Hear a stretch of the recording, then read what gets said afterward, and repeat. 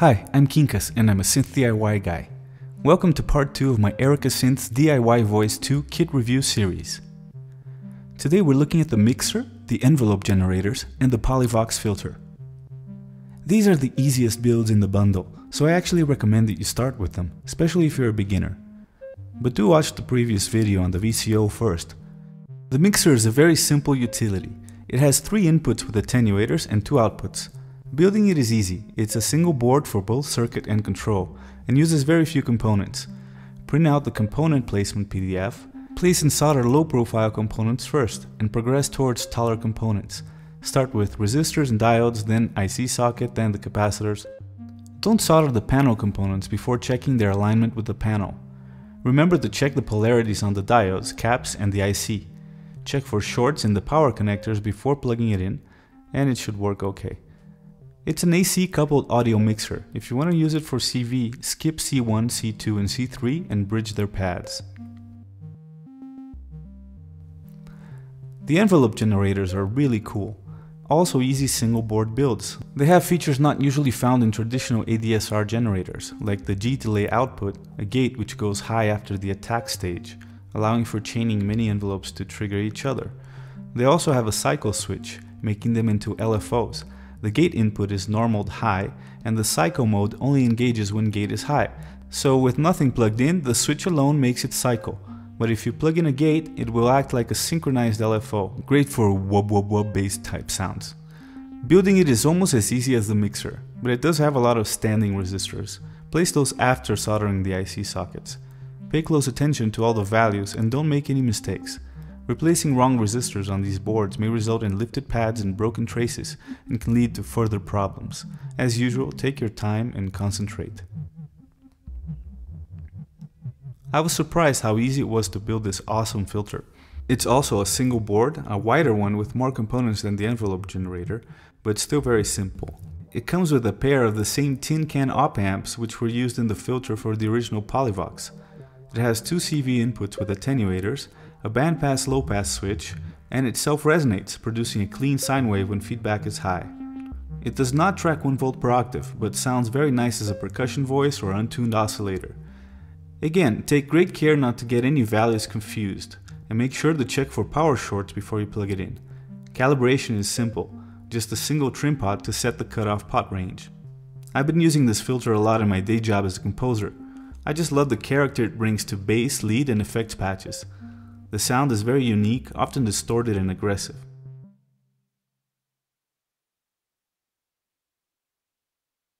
Now let's check these modules out in action. Here's some filtered white noise.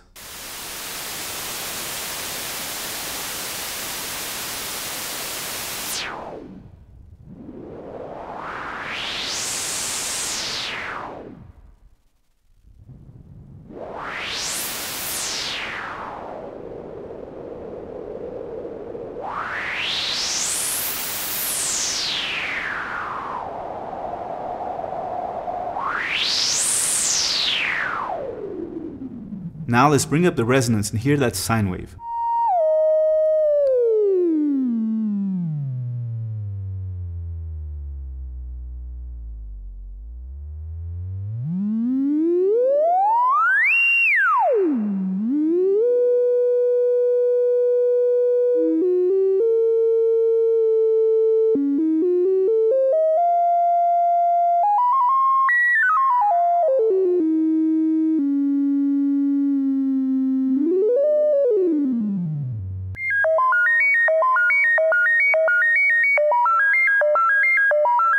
Here come the oscillators, saw wave first.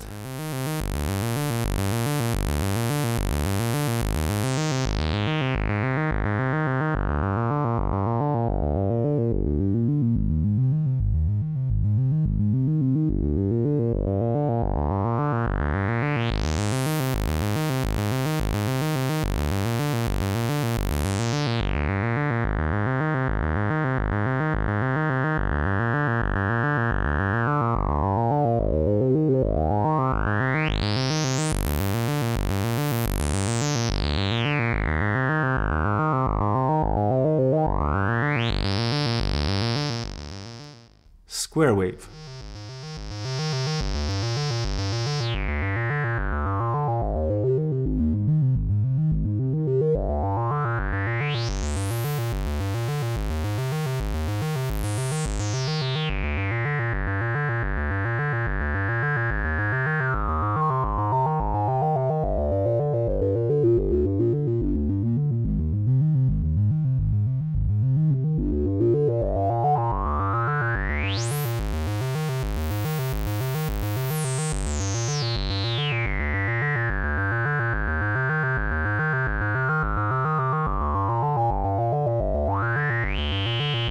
Now let's mix both waves together.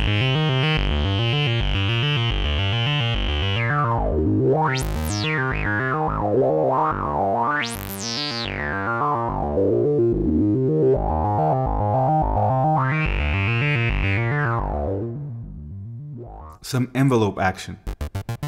One envelope generator is triggered by the sequencer and the other is in psycho mode, acting as an LFO.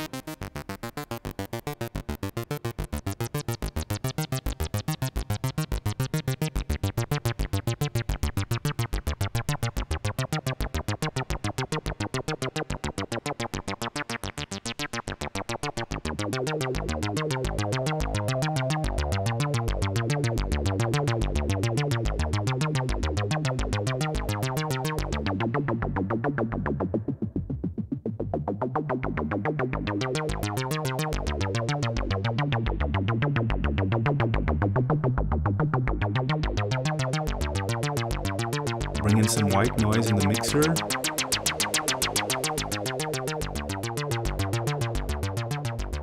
Tweak the cycling envelope generator a bit.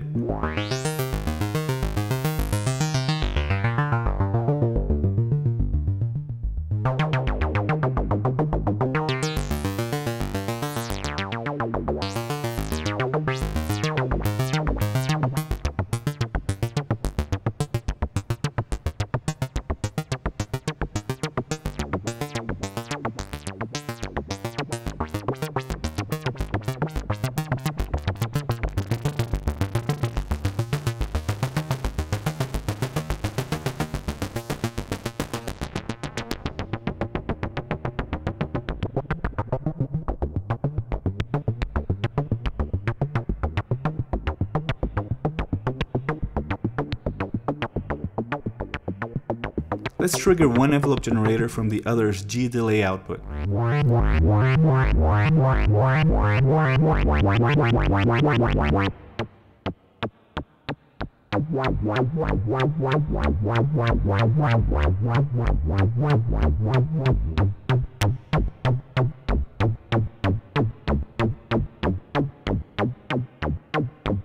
Play the keyboard a little.